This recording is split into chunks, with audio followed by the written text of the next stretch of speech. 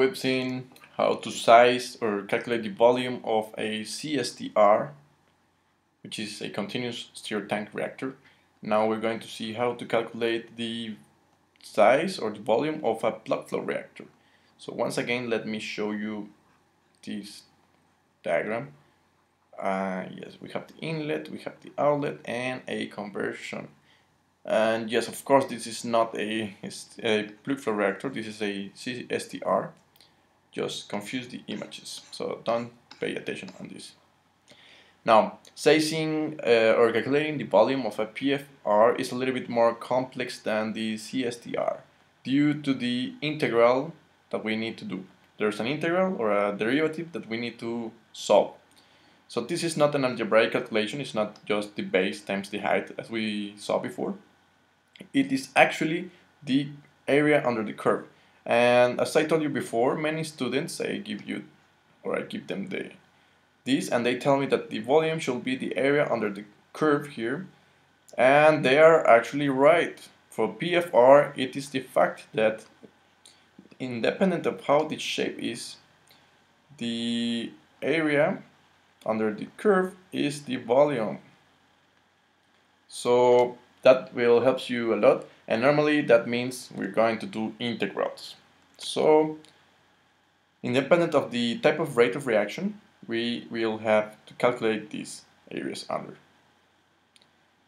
In general, the areas are lower than continuous stirred tank reactors. That's not always the case. Actually, we're going to see later when it's not the case. When not, yes, let me show you first case. This one here, if I calculate a PFR, will be the area under this, and you know that if I use to calculate a CSTR, it will be this here also included. So you can see that this is like a waste of space if you use another reactor. This one is actually the same. The volume of a CSTR will be the same volume as a PFR due that this is actually a rectangle. So let's say we force the rectangle, so it's the same volume.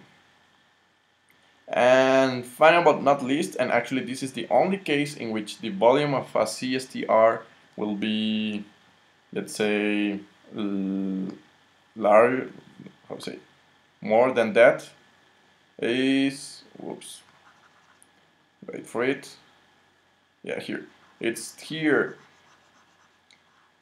You can see that the CSTR value will be only here, this little rectangle, and the PFR is wasting all this size.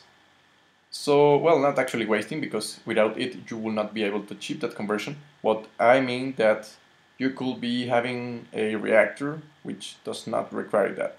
So taking away this, you are done. You know now when are the cases, but just ignore me because we're going to see that way more deeper in the next section. So at the moment, just continue to this problem, and yeah, see you in this video.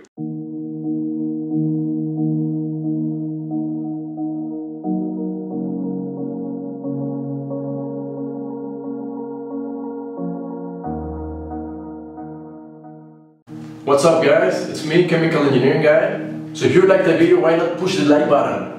It really helps me to know if you're liking the videos or if I should be changing something or I should be adding something, taking out content, whatever. Also, sharing is caring. So if you got any kind of friends, teachers, colleagues, or whatever kind of person that might be interested in this type of content, why not share it? Sharing helps our community to grow faster in members and in content. If you want to keep track of my activity, videos, uploads, experiments, playlists, whatever content I'm getting on YouTube, be sure to click the subscribe button. Subscribing to the channel is totally free, guys. My dream is to create an online academy of chemical engineering, where everyone can access it in the world. Imagine a place in which the student, the teacher, and the engineer get the best of each other.